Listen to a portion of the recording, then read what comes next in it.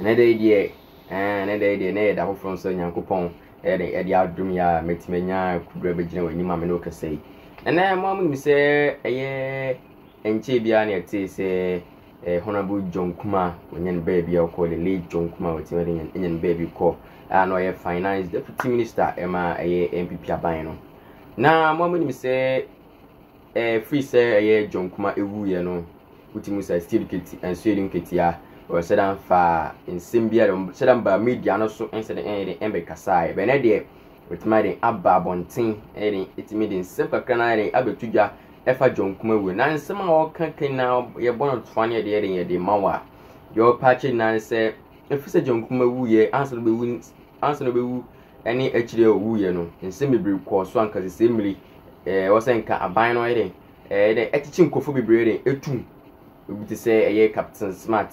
answer na John Kumahs be wu no ka say be poison nkofo bebre de MPP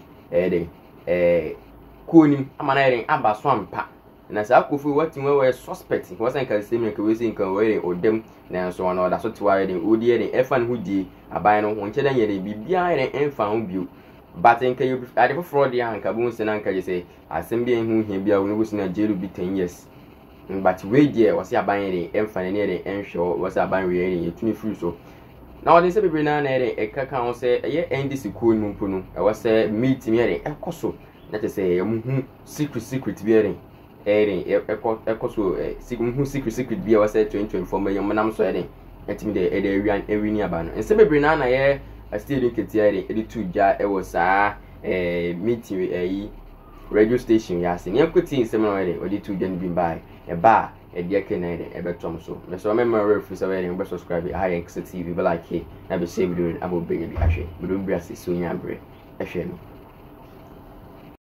da nya media engagement me say wunya akwan emfa enkasa wosa terrible news e ho eto san me pacho just so member of parliament John Kumahs doctor ka ho na me de minsu abaha asa da bia mba hanka munsu ya ne ma unsuo ene de wo de unsuo aba obi ana mo kuta ninsu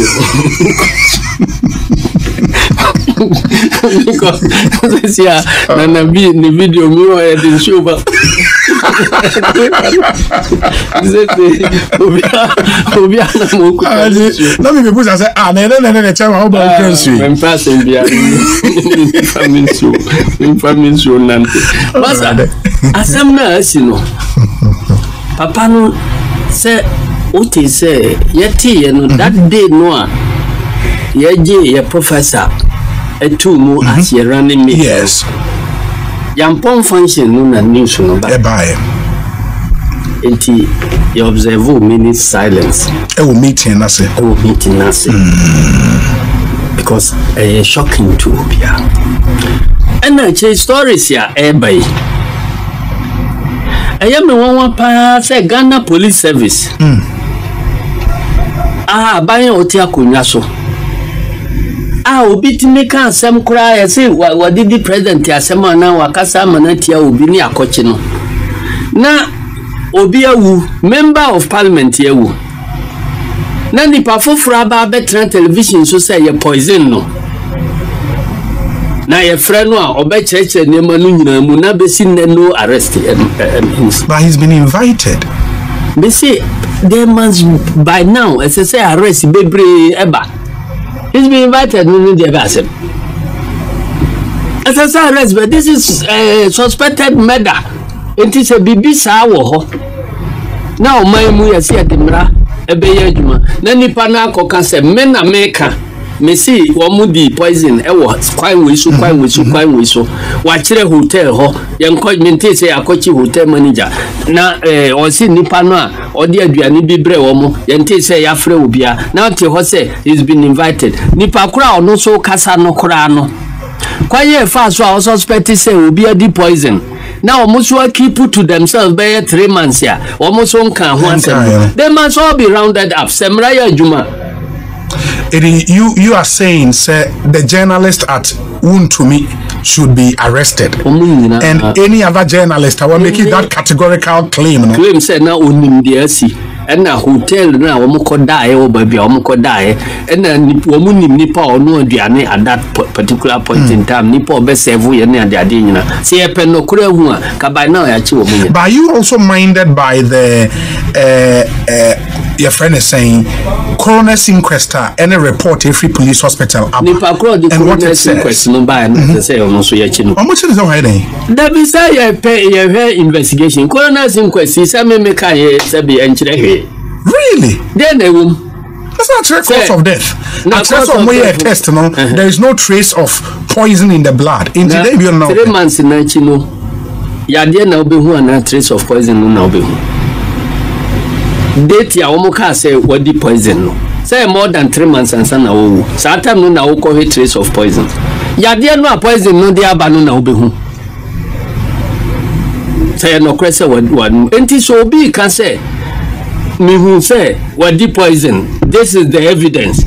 Want to miss DB. Then I want to miss DB. I no so the name. It could as well be Kurase. Want to make any one who be. Yes, because some Muslim must be poison. And then I will the poison and then I'm one will be the poison. I want to mean can be sir. Seven among the secretary no near you know. Oma Becassa Nipa Oma Becassa was still the whole say ye pay a simple investigation pass say round the woman up. Near vives I didn't fico unless say there is some cover up they want to do. Say party because Nipa na or Casano or Case or Mukase or Muteki Ashe see party.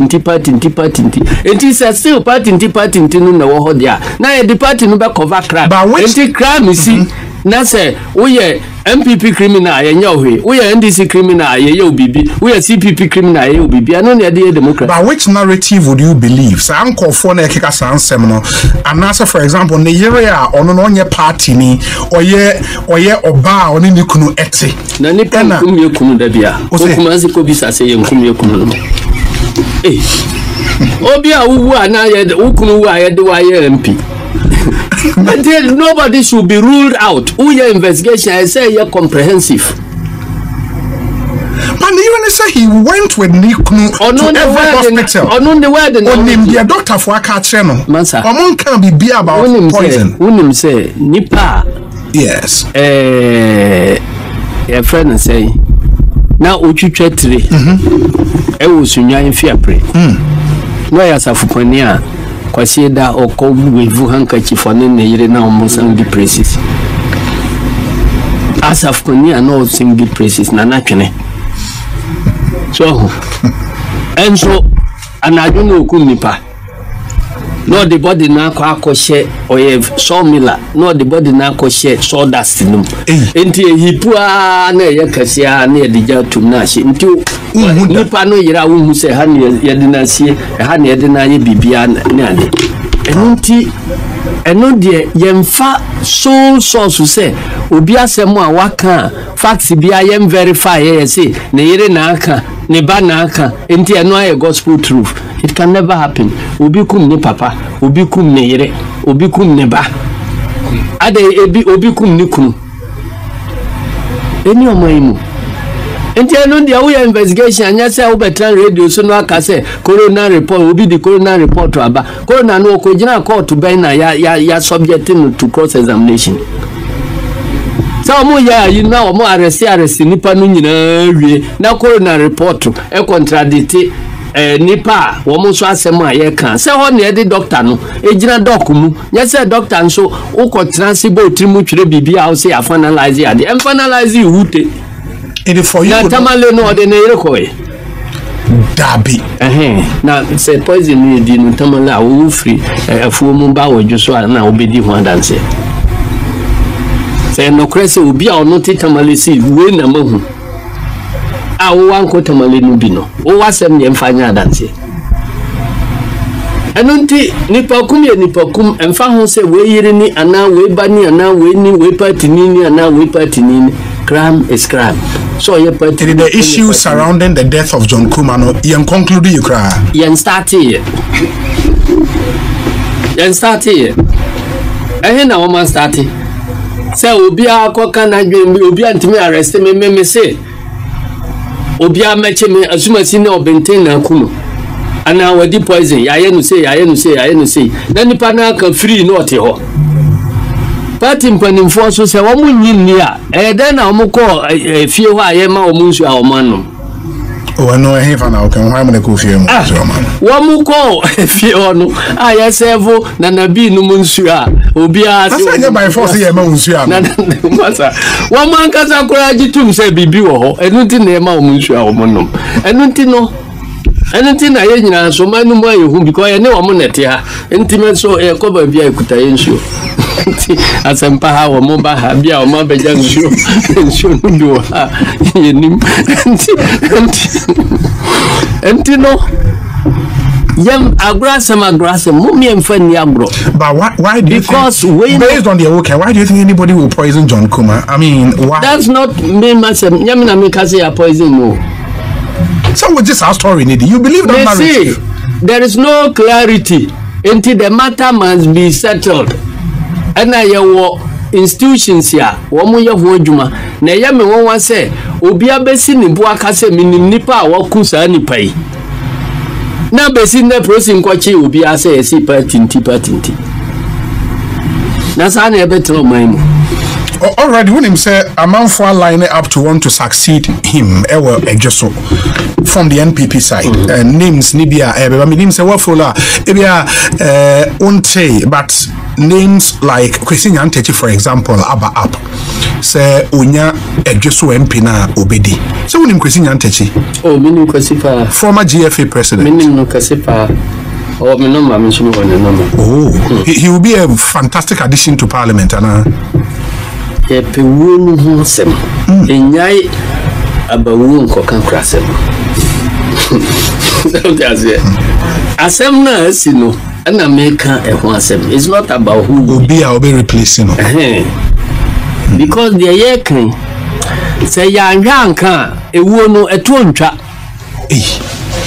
chairman she emfiese ni we can have 3 sitting members of parliament yewu ba kokura ni ho I resolve ni therefore I resolve 3 sitting members of parliament yewu ba kokura ni ho I resolve samemete parliament ya nkasa atamu ya ye work out to kura say ya pe solution to sad ya ye nsete ni enwe de besi say na muti oni ekunkumu maku na muti ho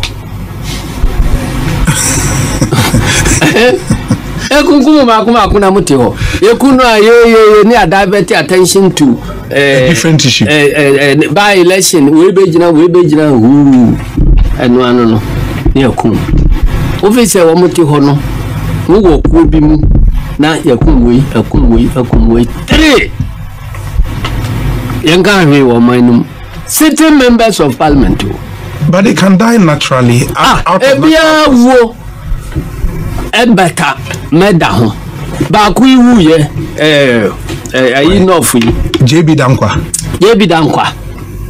all 3 MPP wo nyina ya MP4 JB Dankwa ekuma yakum no on sa bisa circumstances ya bisine ni pakro kun every ho edi say Mfansiman na say Mfansiman MP ono so yeko kwa mukamfo ekohia na ofri campaign ba omo akunu besine ankohia ga obi a yeku wa say oyere mra na oyere aba eche say ewu no de yenka ho hwe na ba betwam ena John Kumahs de so abeka ho a ebisi na yere mrai obi anka se na yere mra say who debate abana matise na yere na kase onye interest but who debate amamfo approach say omra enu ntino BBC sa in a democracy na ya anhwe a ebeto aso ye munu ba bia efiri so tiasi and you think the MPs should take this seriously the member of parliament and can push kura say ya will progress on this year will not sit yes nipa na omo ye close to Hawa Yakubu ono so obewu o kan bibisa say yekunu